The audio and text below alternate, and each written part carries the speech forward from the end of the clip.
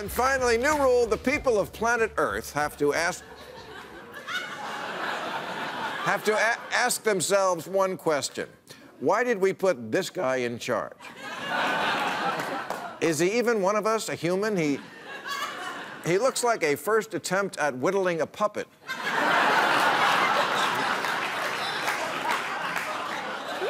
And why is the world's most socially awkward person in charge of social media?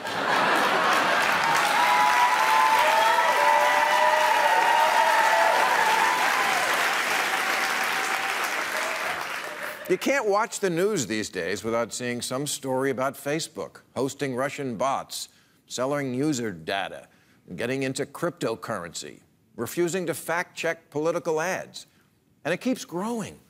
You know, after we found out last year that Facebook had wrongly given out the personal information of 50 million people, there was a big backlash and a movement called #DeleteFacebook. Well, it hashtag didn't fucking work.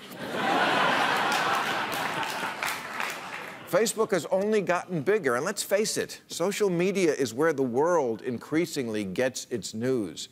So maybe now would be a good time to remember how the whole thing got started, and it wasn't because Mark Zuckerberg had a calling to birth a world with a more informed populace. It's because he started a website that gave college dudes the chance to rate women whose pictures he hacked from Harvard's data bank.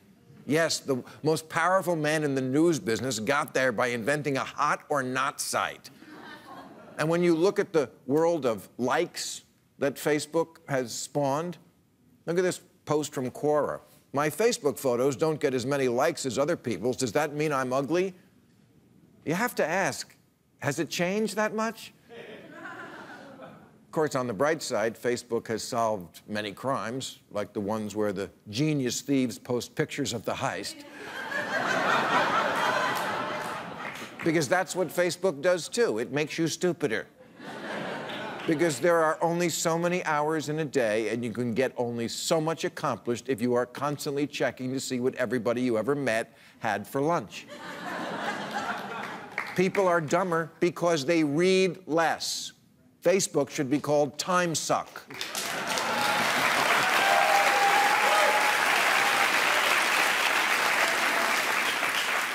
And now Zuckerberg has decided Facebook will not be policing political speech on their site or fact-checking any political ads.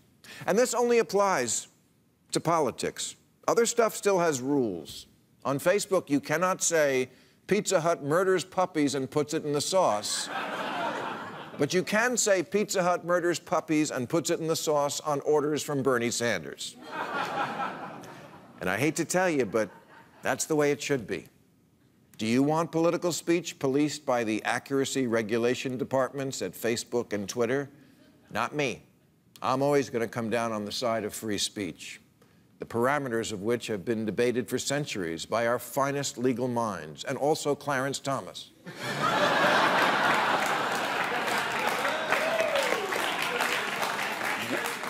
And figuring out when politicians are full of shit is the responsibility of the voters and no one else. People have to build up an immunity to falsehoods. We can't pass the buck to a referee because a referee is still human. And even if we used a computer to do it, Trump would say the computer was an angry Democrat. There is another solution. Don't use Facebook at all. I never got the whole point of staying in touch with so many people I don't really care about. Maybe because I grew up on classic rock where the songs were always about moving on. Papa was a Rolling Stone. Freebird, Ramblin' Man, Go Your Own Way. Now no one moves on. Why? You don't need to follow Gary from high school, who was your lab partner in chem class. You forgot chem, you can forget him.